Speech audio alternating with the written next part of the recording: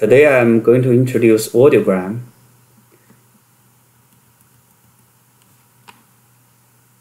When we have a hard time hearing people speaking, music, or TV, we may want to consult a doctor. Typically, after some initial examination, they will ask us to do a hearing test. This is a typical setup. We sit in a sound booth. Typically, sound booth is double wall, soundproof, very quiet. Basically, we can hear nothing inside the sound booth. Inside sound booth, we will not watch, we just hear. We will hear a series of beeps. When we hear a beep, we press a button one time. It takes about half an hour to finish the test. 1 year at a time. Eventually, we'll see a result like this. The x-axis is frequency in hertz. 250, 500, 1000, 2000, 4000, and 8000. Those are important frequencies for us to hear speeches, music, and natural sounds, etc. And y-axis goes from negative to positive, from -10 to 120.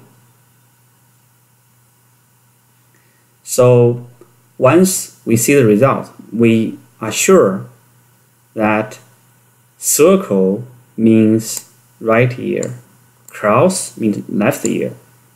For example, in this chart, I have a hearing capability of 15 dB or decibel. 15. That's 15 is the lowest sound, lowest volume I can hear on my left ear. On the other hand, on my right ear, the lowest I can hear is 10 decibel.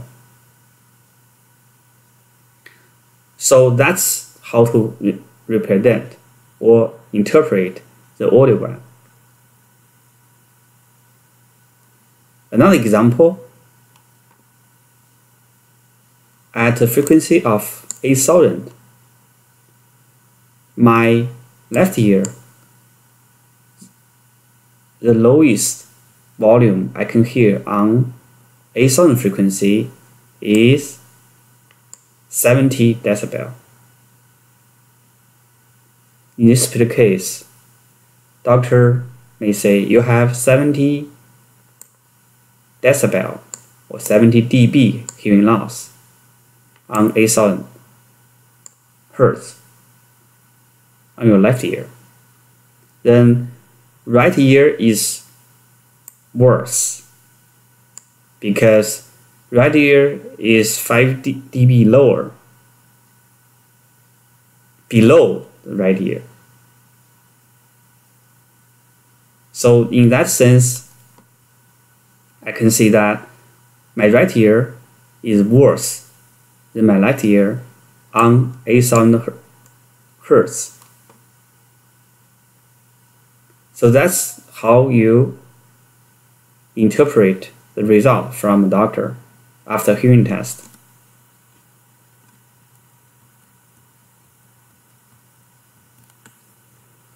Continue. Okay, so now I have a hearing test result. I see the chart. What does it mean? Based on the degree of our hearing loss, there are different categories, typically 4 categories. One is mild hearing loss, they are the moderate, then severe, then profound. If we go back to see here, if our hearing loss is between -10 to 25, that's considered normal hearing. 25 to 40, mild. The severe, 70 to 90, we probably will need to put on a hearing aid if we are in this range. Below 90, it's very close to death. So, if we are in this range, we probably need a hearing aid for severe hearing loss. If both ears of ours unfortunately fall within profound hearing loss, we probably need one cochlear implant or two implanted into our head, because we want to get back to social life. That's very critical. That's very critical. And our auditory system is like we have to use it daily. Otherwise, some parts of our auditory system will degenerate and will not recover. So we need to use sounds to stimulate our auditory pathway so that it can be alive all the time in our life. So once we have some hearing loss, we want to intervene. We don't want to let it go and let it be. So that's very important. So whenever we get a result of our audiogram, whenever we finish our hearing test, we want to examine our audiogram carefully and ask the doctor for advice, because it's important to keep our auditory system working all the time. That's important. It's very, very important to know that if you don't use it, you lose it. So we can see that in this very typical example, I would say the previous audiogram is a very typical shape for many hearing impaired seniors, even young people. If they have high pitch frequency loss, it looks exactly like this. A pretty flat curve between 250 and 1000. After that, there's a steep slope going downward. So that's very typical shape. A hearing aid basically will correct and compensate particularly high frequencies, so that enough amplification will be delivered to our ear. We can hear better and more clear. Okay, how a normal hearing person's audiogram looks like.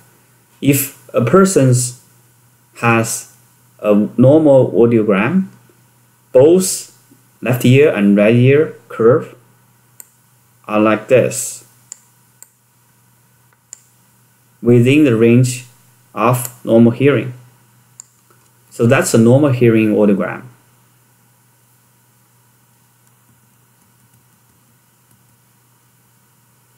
Okay, so we can see in the previous chart, the symbols deep from 2000 to 8000 Hertz. That kind of indicates a high frequency hearing loss. And it is severe because we can see At high frequencies, 4,000, 8,000, these two frequencies, hearing losses, fall within severe range. So we can claim this person has high frequency hearing loss that is severe. And surely this person has trouble hearing high-pitched sounds like bird chirping, female voices, certain words with consonants like s, sh, t, sh, those consonants, because those consonants are high frequency or high pitched. That person most likely has no clarity or little clarity that we need to understand speech. Or we can say that it's better to have a hearing aid as early as possible. With proper hearing aid, this person can enjoy social life better, and the auditory system will become more active. All the components along the auditory pathway will be more healthy. So overall, when we see an audiogram after our hearing test, let us pay attention and understand what it is. Okay, if you like my video, you can subscribe. Bye bye.